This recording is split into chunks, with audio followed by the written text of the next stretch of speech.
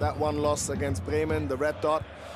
Maybe a chance here. Oh, it's curled all the way in, and Kern Castells is furious. He's got his hand up on that far side.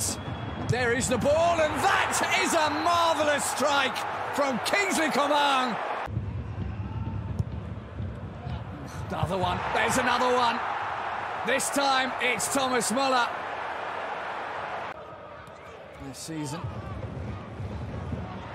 Oh, that's lovely. That's what they needed. That was really well executed.